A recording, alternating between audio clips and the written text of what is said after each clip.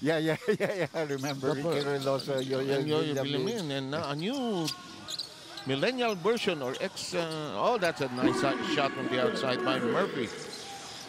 His outside shot does not work, and Jeff Chan lobs it high to Taha, who is gone. Very, very good start for a team that has not won.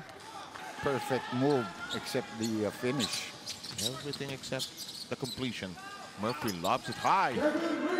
And I think that's one of the reasons why a Kahilig may come in. You need a more... On a quick dribble. Looks ahead, fires at three. Bang! I feel good, he seems to be saying. And watch this. You don't see this every day. Pop up from three on the break.